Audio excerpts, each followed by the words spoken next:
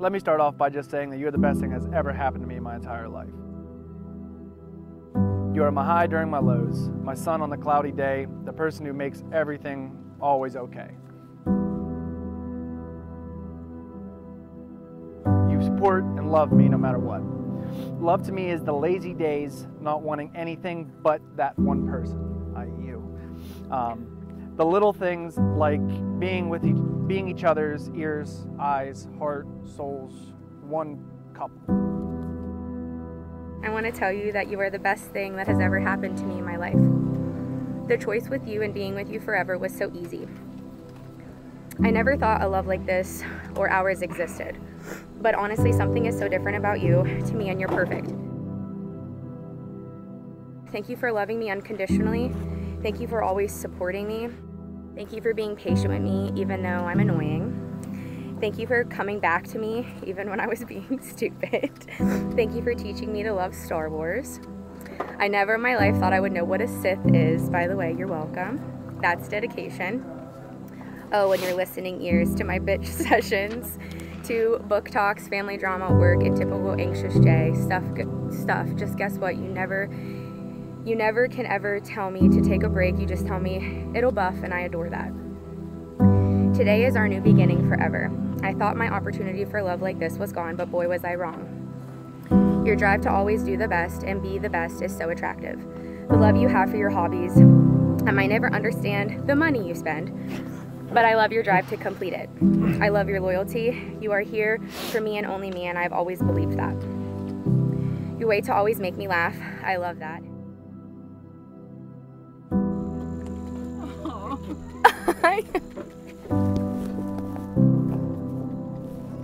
I saw it in a photo, but I didn't see it in real life.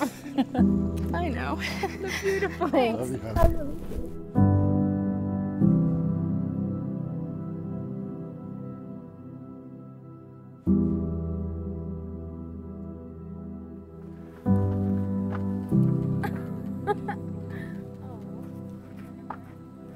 Baby, you look beautiful. Oh, thank you. I don't know if I don't know what Are we allowed to kiss yet? Yeah. Oh, okay. Do you think so? You're gonna cry? Yeah. Don't cry. Now I want you to take a moment and pray with me as we read this together. Hi, Rick. It's Jay. Today I get to become a boon, and boy, I love your grandson. He's one hell of a catch. You would be so proud of him and all of his hard work. To our family, Graham, and the boys. I know I never was fortunate enough to physically meet you, laugh with you, or even just learn about you, but I know I hear Austin is just like you, and I am blessed and grateful. Thank you for taking care of Austin when he needed love and support and pushing him to be the man he is here today. I know it's not new for me to pray with you as I do it all the time, but now Austin is joining us. Today we have put together a life that we both so wish you could see, but we know you are here in spirit, and thank you for molding my husband into the wonderful man that he is today. He will strive to be a wonderful man, friend, and father just like you. We wish you were here, Jay. Okay, I'm sorry if you cried, but that was necessary. Don't be nervous. I'm probably really nervous right now. Right now, all I can do is smile and become so excited to be your wife. I can't wait for babies, to watch you become a father with them, frame their little minds to love Star Wars. You will be wonderful. But most importantly, thank you for choosing me. Thank you for understanding me. Thank you for making me feel like I'm always yours. Thank you for making me feel like I'm worth it, and for taking the time and loving Peaches like she's your own. Thank you for being patient at the beginning and all the way through.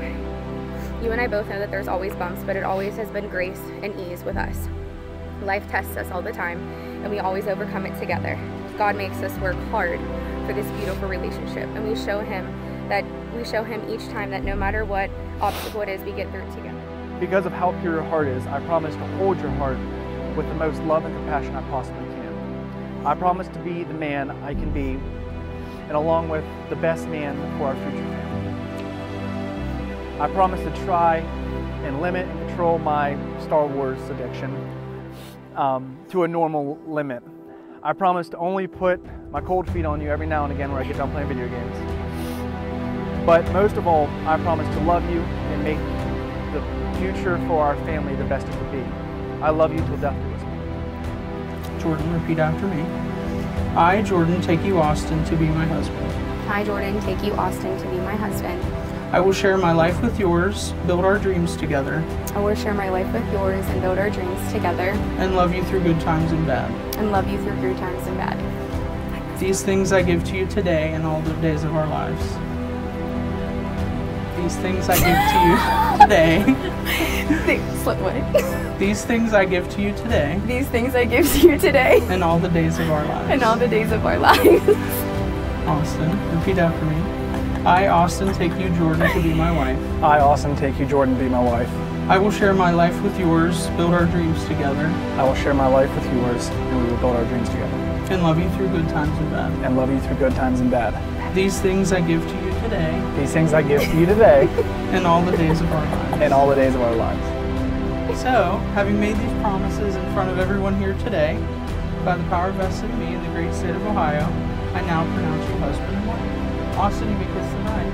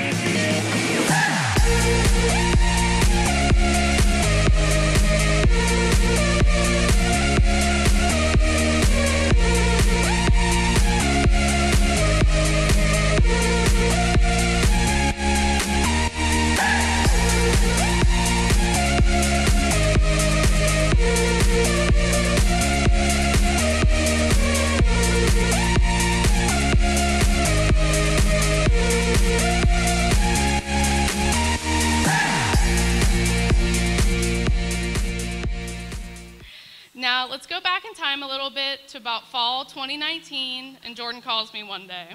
She tells me she met this guy at a bar, and she really likes him. So I'm like, all right, tell me more, tell me more.